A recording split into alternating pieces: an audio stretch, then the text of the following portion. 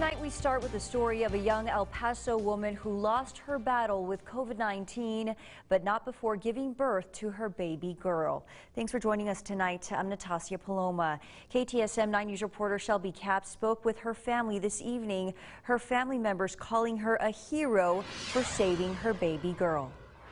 Knowing she never got to hold her, that was the worst part. She loved her so much.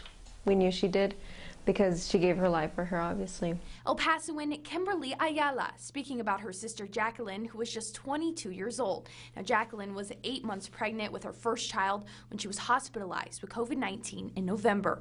Doctors doing an emergency C-section, but Jacqueline never regained her strength and passed away a few weeks later. As weeks went by, she just got worse, and then she went into cardiac respiratory arrest, and she couldn't breathe, her heart stopped. Jacqueline's husband, Juan Pablo Morales Orozco, says his newborn daughter is what's getting him through.